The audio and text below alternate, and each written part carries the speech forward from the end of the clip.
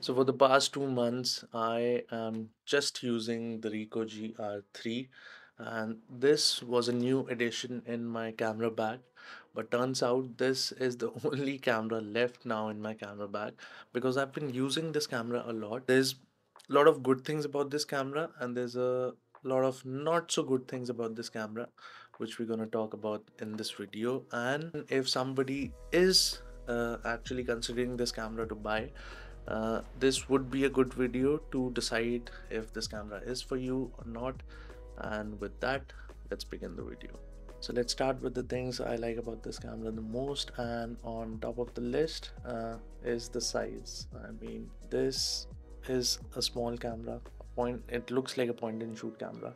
So yeah, and Ricoh did a really great job in packing a APS-C sensor in this camera body, which makes this a great combo to do your street photography because you don't need heavy gear with you and just a quick camera to just take out of your pocket and click pictures and keep it inside. For that purpose, this is an amazing camera.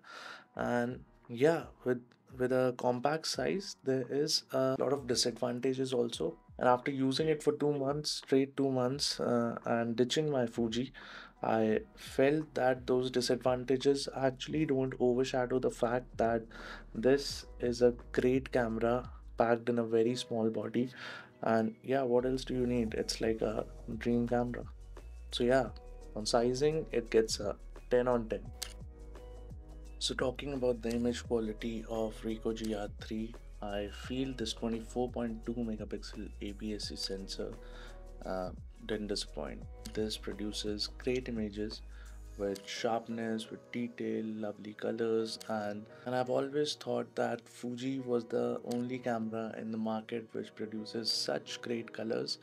But Ricoh is catching up, and I feel this also produces great colors with the help of recipes. I mostly use all my JPEGs, but if you're somebody who wants to edit raw, the images hold great details in highlight and shadows. So if you want to recover something, won't be a problem. So 10 out of 10 for the image quality from this sensor. Also, there's a link in my description where you can find some sample images which I clicked on Ricoh GR3. If you're somebody who loves to edit, you might download them and edit them. And if you want me to see, tag me on Instagram at ayushk9, where if I like your edit, I can give you a shout out on my stories. Moving on to the third point. So the next thing I want to talk about is the recipes in this camera.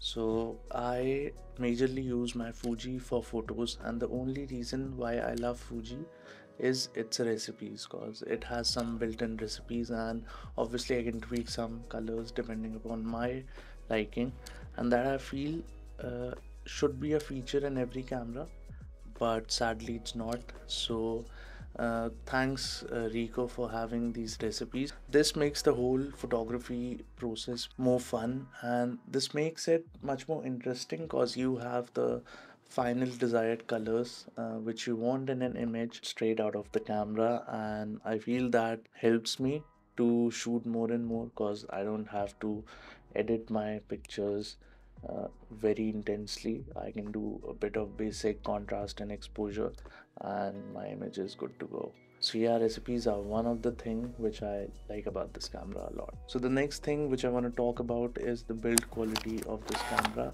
Now, when I got this camera, the first day when I got out of my car, it was on my lap and it slipped, and thankfully it didn't get any scratches and was okay, working good.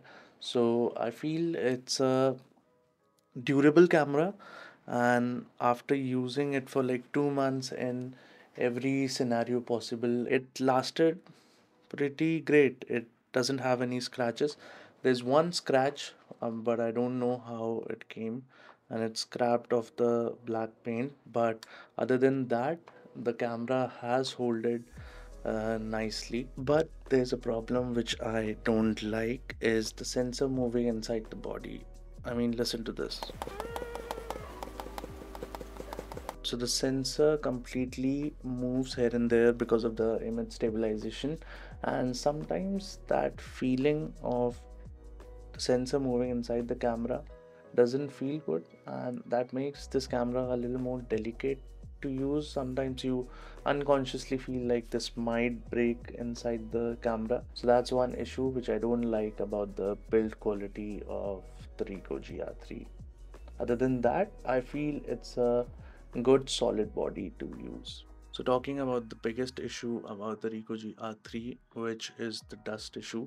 So there is a possibility of dust getting inside your camera and over the sensor, which most people are saying about.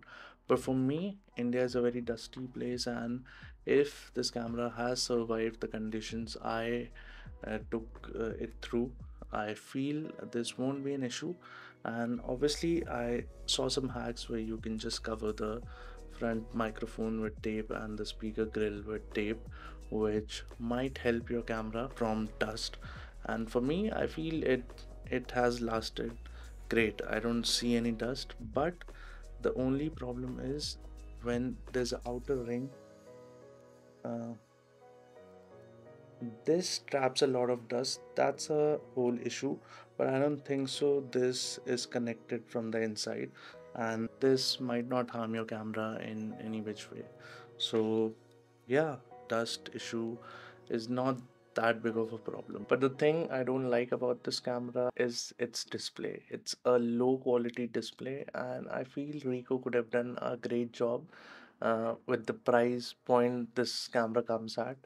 There could be a high res display in the camera, which would make the viewing process much more nicer, but it's also not a deal breaker, so it's a okay display to go with the camera. So the next thing we're going to talk about is the battery life of this camera. I feel the battery life is great according to the size. It has a 1350 mAh battery, and that will last you a whole day if you are a casual shooter. But if you are shooting a lot, then you might need one extra battery, or if you have a power bank, you can directly charge with the USB-C port on the camera, which is a good thing. So you don't need to buy extra batteries, which I feel are pretty costly. But I'll drop down a link down below in the description where I got a third-party battery, which is quite cheap and you can buy if you have this camera. So battery life according to me is decent, and yeah, you can't expect much more than this in such a small camera. Also, one more thing, this camera is photo first camera. It might have a video feature in it, but the video quality straight out of this camera is completely trash. You can't use that. If you're thinking if you want to use this camera for videos, this camera is not for that. It's only for photos. So if you're somebody who wants video also, there are many more options in the market, but this camera is specifically for photos. So I think I've covered everything about this camera.